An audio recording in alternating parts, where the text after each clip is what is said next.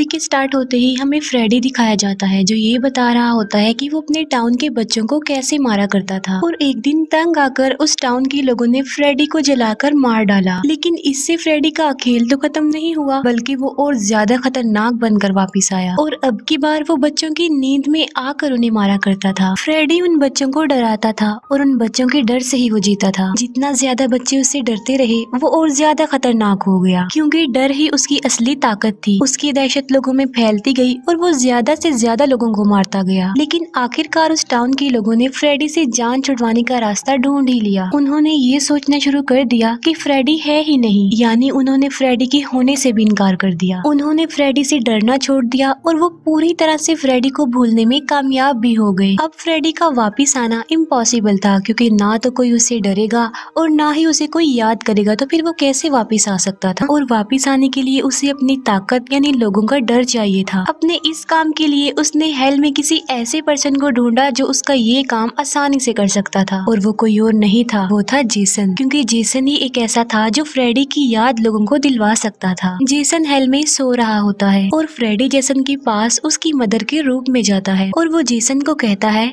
कि जेसन जाग जाओ और उस टाउन में जाओ और वहाँ के बच्चों को मारना शुरू कर दो। अब क्योंकि फ्रेडी जेसन की मदर के रूप में आया था, तो जेसन अपनी माँ की बात से इनकार नहीं कर सकता था और वो जाग जाता है और अपनी मंजिल की तरफ बढ़ता है। इसके बाद हमें एक लड़की लॉरी दिखाई जाती है, जो कि अपने फादर के साथ रहती थी। उसके फादर घर पर नहीं थे, तो उसकी दोनों फीमेल फ्रेंड्स उसके साथ ही होती हैं। लॉरी की फ्रेंड्स अपनी बाकी फ्रेंड्स को भी बुला लेती हैं ताकि लॉरी का दिल बहल जाए, क्योंकि लॉरी अपसेट थी। वो बताती है कि मैं अपने बचपन की फ्रेंड विल को काफी मिस कर रही हूँ, और विल भी उन लोगों में से एक था जो उस टाउन से गायब हुए थे और उसका कई सालों से कुछ भी अता पता नहीं था। लॉरी का एक फ्रेंड किचन में जाता है और वो देखता है कि पिछला दरवाजा तो खुला हुआ है, और ये एक अच्छा हिंट नहीं था, क्योंकि पिछले दरवाजे से जेसन अंदर आया था। लॉरी के उस फ्रेंड को अपने बाकी फ्रेंड्स की फिक्र हो रही थी, क्योंकि वो ऊपर वाले फ्लोर पर थे। जेसन ऊपर जाता है और उन फ्रेंड्स में से एक को बड़े ही ब्रूटल तरीके से मार डालता है। एक फ्रेंड जो वॉशरूम में थी, वो देखती है कि वॉशरूम में बहुत ज्यादा खून आ गया है। वो बाहर आकर देखती है तो उसे पता चलता है कि उसका फ्रेंड बहुत बुरे तरीके से मर चुका है। उसका मर्डर किसने किया था उन्हें पता नहीं चल पाता, क्योंकि जेसन उस वक्त वहाँ पर नहीं होता। वो लोग पैनिक करते हुए बाहर आ जाते हैं और वहाँ से एक डिप्यूटी भी गुजर रहा होता है, और इतनी ही देर में पुलिस भी वहाँ पर पहुँच जाती है। डेड बॉडी की इतनी बुरी हालत देखकर एक officer, senior police officer sheriff को कहता है कि मुझे तो लगता है कि ये फ्रेडी का ही काम है, और तब शेरिफ उस पुलिस ऑफिसर को चुप रहने को कहता है, लेकिन उनकी बातें लॉरी सुन लेती है। यहाँ पर फ्रेडी का मकसद पूरा हो जाता है, यानी जेसन की वजह से लोग डरते हुए उसका नाम भी ले रहे थे और उसे याद भी कर रहे थे। पुलिस उन सबको अपने साथ ले जाती है और उनसे अलग अलग इन्वेस्टिगेशन करती है। शेरिफ काफी परेशान नजर आ रहा था, क्योंकि वो फ्रेडी की वजह से अपसेट था और सब लोग फ्रेडी की किलिंग के बारे में जानते थे। लेकिन डिप्यूटी को उस बारे में कुछ नहीं पता था, क्योंकि वो वहाँ पर नया आया था और कोई उसे बताता भी कुछ नहीं। लॉरी पुलिस वालों के बिहेवियर से परेशान होती है और वो सो जाती है, और उसे ख्वाब में फ्रेडी नजर आता है, जो कि अब वापिस आ चुका था। अपने ड्रीम में फ्रेडी को देखकर वो डरते हुए जाग जाती है, और ये सोचकर वो काफी रिलैक्स हो जाती है कि ये तो सिर्फ उसका एक नाइटमेयर था, लेकिन उसे क्या पता था कि उसका नाइटमेयर सच होने वाला है। लॉरी का एक फ्रेंड ड्रिंक करते करते सो जाता है और फ्रेडी उसके ख्वाब में भी आ जाता है, और वो लॉरी के फ्रेंड पर अटैक कर देता है, लेकिन उसे कोई भी चोट नहीं पहुंचा पाता, क्योंकि फ्रेडी वापिस तो आ चुका था, लेकिन वो भी इतना पावरफुल नहीं हुआ था कि वो किसी को नुकसान पहुंचा सके। फ्रेडी अपने दोबारा पावरफुल होने के लिए वेट कर रहा था, क्योंकि उसका ये काम जेसन जो आसान बना रहा था।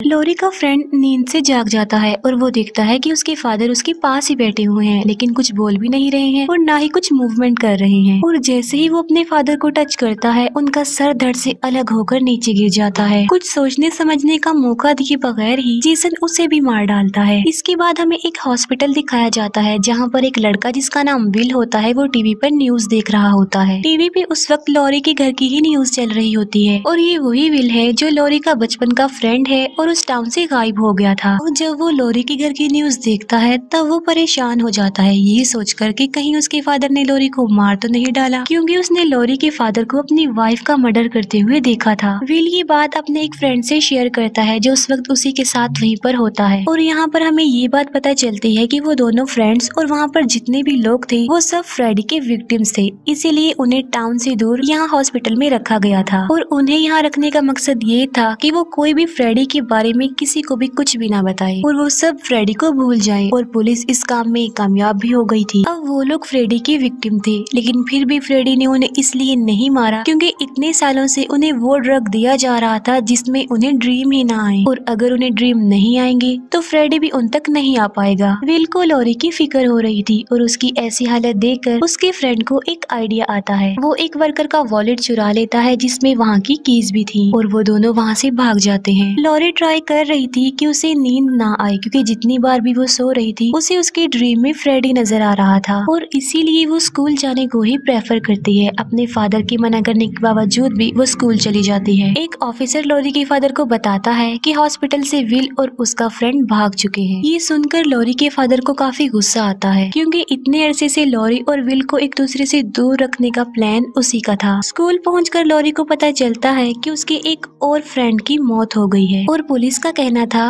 कि पहले उसने अपने एक फ्रेंड को मारा, उसके बाद अपने फादर को, और जब बाद में उसे एम्बैरेसमेंट हुई तो उसने सुसाइड ही कर लिया। और पुलिस ये फेक न्यूज इसीलिए फैला रही थी ताकि कोई भी फ्रेडी को डिस्कस ना करे। लेकिन पुलिस का ये प्लान कामयाब नहीं होता क्योंकि फ्रेडी का बहुत ज्यादा जिक्र हो रहा था। लॉरी अपने ड्रीम्स को अपने बाकी फ्रेंड से शेयर करती है कि उसे फ्रेडी नजर आ रहा है और उसकी ये बातें बाकी स्टूडेंट्स भी सुन लेते हैं। इतनी ही देर में विल का फ्रेंड भी वहाँ पर पहुँच जाता है। अब क्योंकि वो फ्रेडी के बारे में जानता था और इसलिए वो फ्रेडी की न्यूज सब में फैलाने लगता है। अब क्योंकि वो पहले ही बहुत ज्यादा डरे हुए थे तो लॉरी के समेत सब लोग काफी ज्यादा डर जाते हैं। विल वहाँ पर आकर अपने फ्रेंड का मुंह बंद करवाता है और जब लॉरी विल को देखती है तो वो बहुत खुश हो जाती है और बेहोश हो जाती है। स्कूल का प्रिंसिपल भी वहाँ पर आ जाता है जिसकी वजह से विल और उसके फ्रेंड को वहाँ से जाना पड़ता है। सब लोग फ्रेडी के बारे में जान चुके थे और उसे याद भी कर रहे थे जिसकी वजह से वो लोगों को नजर आने लगा था और जो कुछ ड्रीम में वो लोगों के साथ कर रहा था रियलिटी में अभी वो नहीं कर पा रहा था, शायद अभी कुछ और रहता था। विल अपने फ्रेंड से पूछता है कि अगर सचमुच फ्रेडी वापस आ गया है तो उसने लॉरी को क्यों नहीं मारा। विल का फ्रेंड कहता है क्योंकि वो भी इतना पावरफुल नहीं हुआ और उसकी ताकत लोगों का डर है जो कि वो पहले ही स्कूल में जाकर फैला आया है। विल सोचता है कि अब सब लोगों को फ्रेडी के बारे में पता चल चुका है और उसका फ्रेंड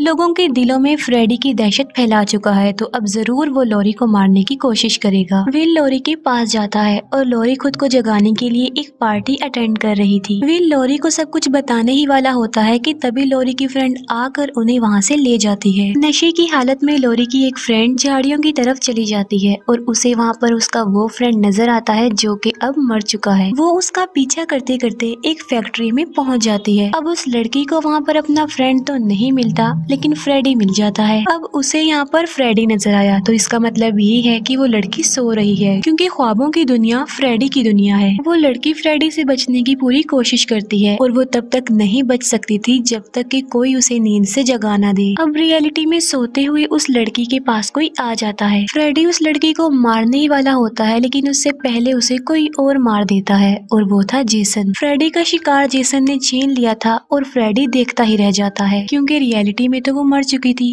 जहाँ पर उसका ड्रीम भी खत्म हो चुका था जहाँ पर फ्रेडी ने उसे मारना था। फ्रेडी का प्लान खराब होता नजर आ रहा था क्योंकि जेसन उससे उसकी किलिंग्स जो चुरा रहा था और वो जेसन को रोकने के लिए कुछ कर भी नहीं सकता था क्योंकि वही तो उसे जगा कर लाया था और उसका जगाना उसी पर भारी पड़ गया। जेसन एक लड़के को मारने लगता है और वो लड़का जेसन को जला देता है लेकिन इससे जेसन को कोई फर्क पड़ने वाला नहीं था। जेसन जलता हुआ ही आगे बढ़ता है और अपनी मशैटी जिस पर आग लगी हुई थी उस लड़के के आर पार कर देता है। जेसन को जलता हुआ झाड़ियों से बाहर आता देखकर लोगों में हलचल मच जाती है। लोग पैनिक करते हुए खुद को सेव करते हुए इधर उधर भागने लगते हैं। लॉरी और उसकी एक फ्रेंड अपनी मरी हुई फ्रेंड की डेड बॉडी भी देख लेती हैं।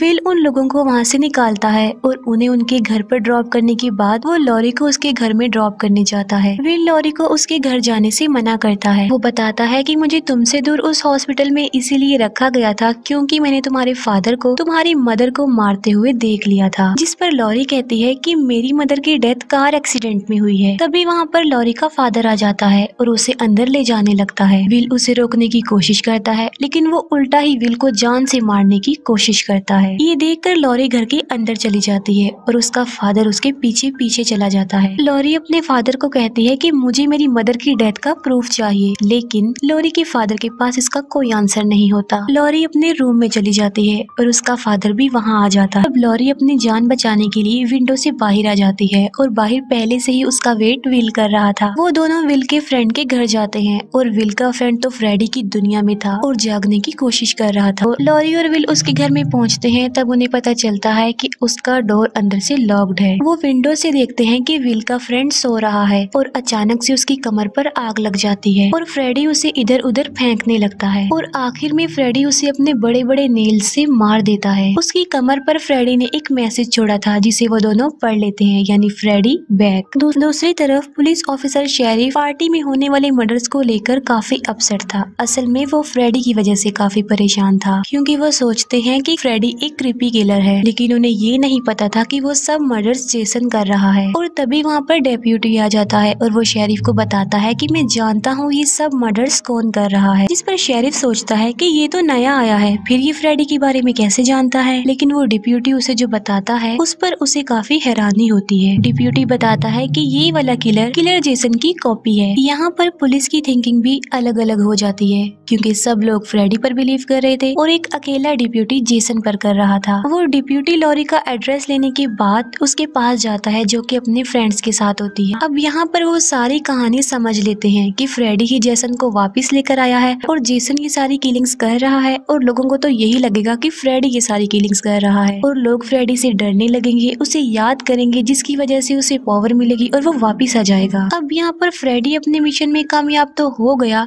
लेकिन जेसन उसके कंट्रोल में नहीं आ रहा था, क्योंकि फ्रेडी की बस में ये नहीं था कि वो जेसन को क्लोज करे। इस सब डिस्कशन के दौरान लॉरी एक गहरी नींद में सो जाती है और वो अपने नाइटमेयर में फ्रेडी को देखती है, जो कि उसे मारने लगता है। लॉरी शाउट करती है और फ्रेडी का कान पकड़ लेती है और तभी वे लॉरी को जगा देता है और वो देखती है कि उसके हाथ में फ्रेडी का कान आ गया है, क्योंकि लॉरी उसे ड्रीम से रियलिटी में जो ले आई थी। ख्वाबों से बचने का ट्रीटमेंट विल से बेटर और कौन जान सकता था, क्योंकि इतने अरसे से वो ख्वाबों से बचने का ड्रग्स जो ले रहा था, वो उस ड्रग को लेने के लिए हॉस्पिटल में जाते हैं। लॉरी का एक फ्रेंड उन सबसे अलग हो जाता है और सो जाता है। तभी फ्रेडी एक ड्राउने क्रिएचर में वहाँ पर आता है और लॉरी की उस फ्रेंड में घुसकर वो उसे पोजेस कर लेता है और उसे पोजेस करने का मकसद ये था ताकि वो सारे बेहोशी वाले ड्रग को फेंक दे, और वो ऐसा ही करता है। बाहर से डिप्यूटी और उसका एक फ्रेंड उसे ऐसा करने से रोकने की कोशिश करते हैं और तभी वहाँ पर जेसन आ जाता है। लॉरी का फ्रेंड तो वहाँ से बच जाता है, लेकिन वो डिप्यूटी मारा जाता है। वो सब वहाँ से भागने लगते हैं, लेकिन लॉरी का वो फ्रेंड वहीं पर खड़ा रहता है जिसे फ्रेडी ने पोजेस किया था। उसके हाथ में बेहोशी के 2 इंजेक्शन थे और जैसे ही जेसन उसके पास आता है, वो दोनों इंजेक्शन जेसन में इंजेक्ट कर देता है। और ऐसा उसने इसलिए किया क्योंकि उसके अंदर तो फ्रेडी की सॉल थी जिसने उससे ऐसा करवाया। लेकिन बेहोश होने से पहले जेसन उसके 2 टुकड़े करने में कामयाब हो जाता है और अब फ्रेडी और जेसन दोनों एक दूसरे के आमने सामने आने वाले थे, क्योंकि जेसन सो चुका था और अब वो जा चुका है फ्रेडी की दुनिया में, यानी नींद और ख्वाबों की दुनिया में। और फ्रेडी का प्लान ये था कि वो हमेशा की नींद जेसन को सुला देगा, लेकिन उसे ये नहीं पता था कि जेसन के मुकाबले का कोई नहीं। जेसन आते ही उसके दोनों हाथ तोड़ देता है, लेकिन इसका फ्रेडी पर कोई असर नहीं होता। बाद में फ्रेडी जेसन को बहुत ज्यादा मारता है,